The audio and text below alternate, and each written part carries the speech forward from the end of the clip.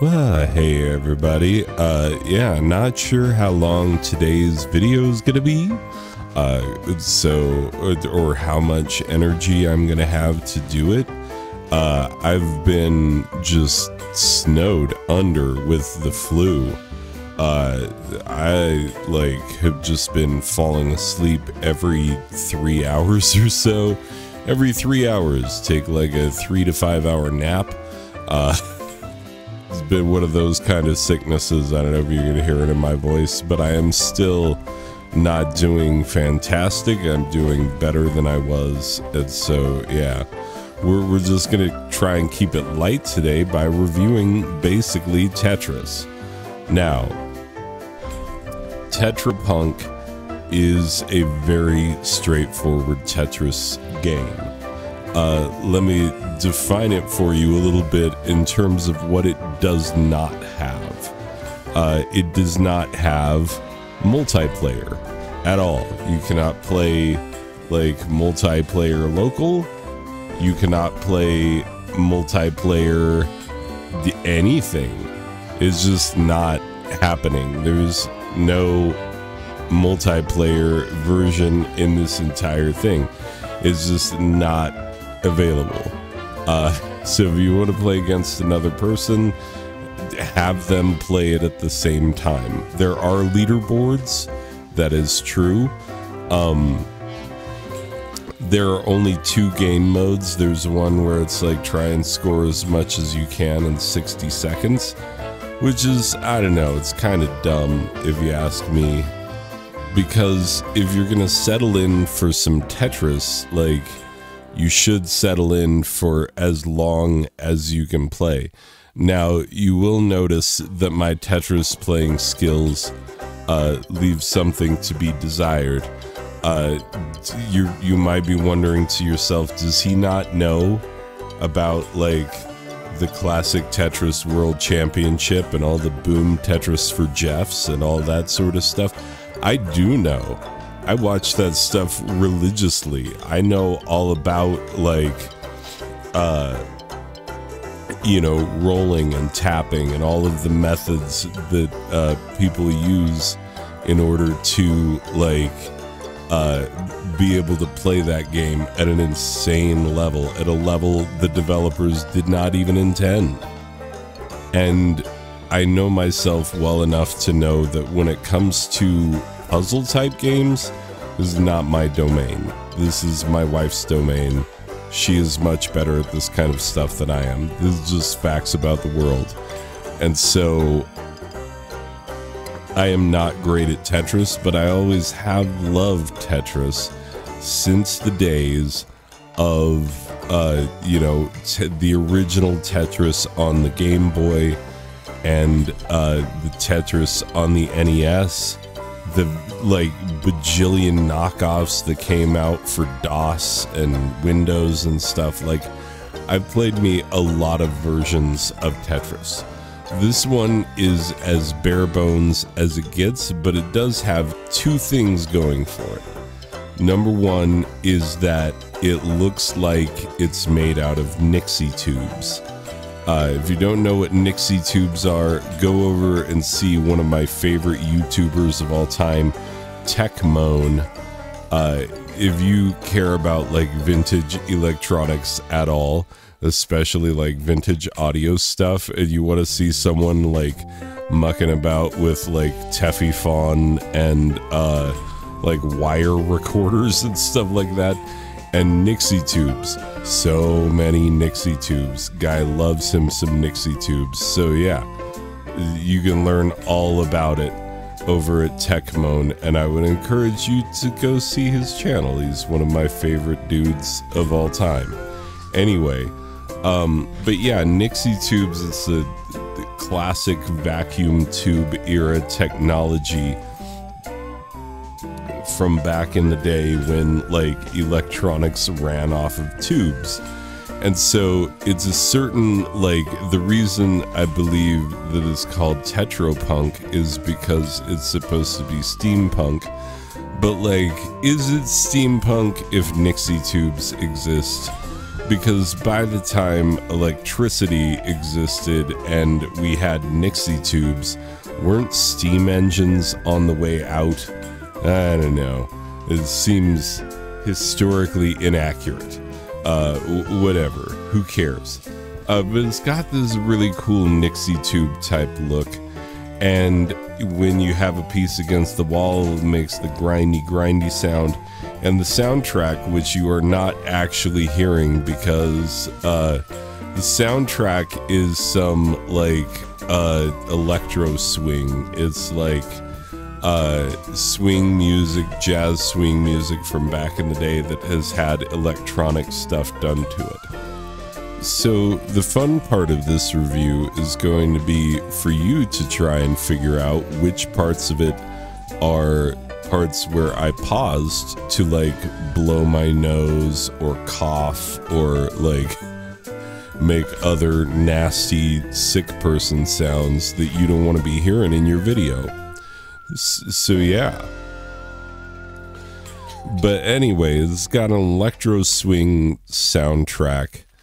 Which is, you know, at first I was like, but it kind of like, you start to enjoy it over time. It's true, you can't not. It's definitely enjoyable, and it makes the game fun. Now, here's the other thing about it, is that this game increases speed so slowly over time, it's hardly noticeable. Maybe a part of that is a function of like me not clearing enough lines quickly enough, therefore like me not progressing through the levels very well. And I know what you're thinking. You're like, hey, is he doing left well, right well, center well? I'm just trying to stay alive, like literally and figuratively. I'm sick as a dog, and so I'm trying to stay alive there, but also like I am doing my best to not top out in this game. So yeah, I'm very obviously not a competitive Tetris player, but you know what, like this is a fun little Tetris game. Even though it lacks a lot of the competitive bells and whistles and stuff that you would want if you were a more competitive Tetris player, for a casual Tetris player, this is kind of perfect. You know, if you're like me and you're just like every now and again you get the itch and you're like, oh, I want to play some Tetris. This is kind of a nice version to play.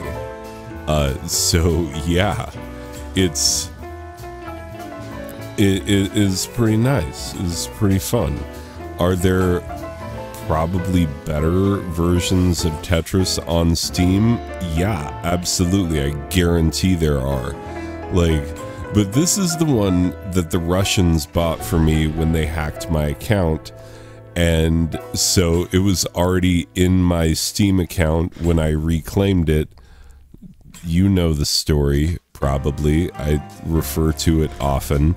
But yeah, this was purchased for me by Russians, which means that, like, because I forget what game, they were doing everything else as auto-achiever stuff so that they could get all of the achievements and then sell stuff. I don't know how Steam, like, the marketplace for selling those cards and gems and jewel packs and all that nonsense. I don't know how it works, because that has never been a part of Steam that I have ever had any interest in. But the Russians, like, they bought games that they could get auto-achiever stuff with, mostly.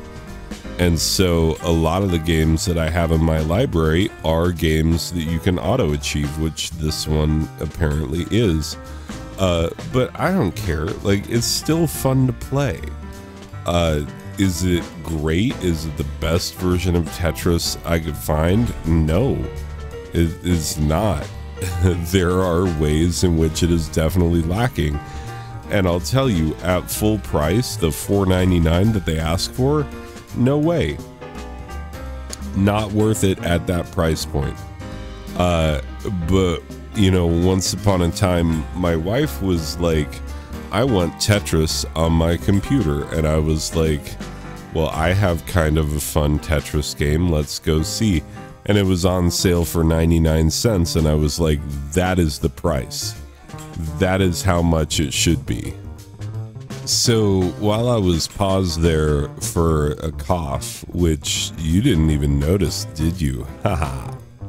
But anyway, I took a little bit of time to shop around on Steam and look at what other Tetris games are out there. Obviously, Tetris Effect is like a massively successful game, and if you're really serious about Tetris, that is the one to get. It's 40 bucks. You know, I'm sure it goes on sale, but like, whatever. A lot of the other Tetris games are like, oh, it's Tetris, but... and then they've added some other gameplay mechanic on top of it.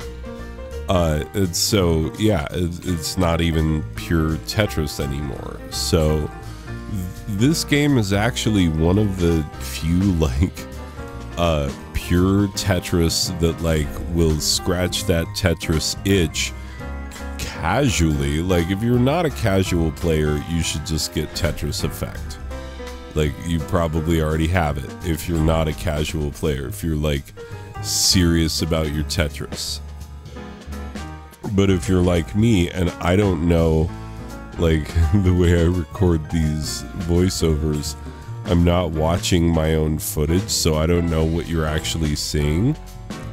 But in a way, I do know what you're seeing, because what you're seeing is some not great footage of me playing Tetris. Kind of frustrating. You'll be yelling at your screen like, those long pieces are a gift. I don't remember where I was in this review. You have to forgive me. You know I'm sick. Anyway, regardless, let me put a final score on it. I don't know how much longer I can keep talking without, like, devolving into a coughing fit. So, final score-wise, for Tetropunk, we are going a 7.5 out of a possible 10. T-pieces from Game Boy Tetris, which, if you ever played it on the Game Boy, because of the single color, they had to go by pattern and not by color, because there was no color on the screen. And that's the first Tetris I ever played, because I am old, as we have established. Anyway, so yeah, that's what it is. It's good enough. Is it a perfect Tetris game? No. Is it the best of all possible Tetris games? Also no. Is it good enough for your casual Tetris enjoyer to pick it up and have some fun with it? Oh, absolutement. So yeah, go ahead and enjoy this game when it's on sale. I would not suggest it at the full buying price. That seems a bit much. I don't know. Maybe that's because I love buying things when they're deeply, deeply discounted. That's how I roll. That's the existence of this entire channel, pretty much. Anyway, people, I'm going to stop talking because it kind of hurts a little bit.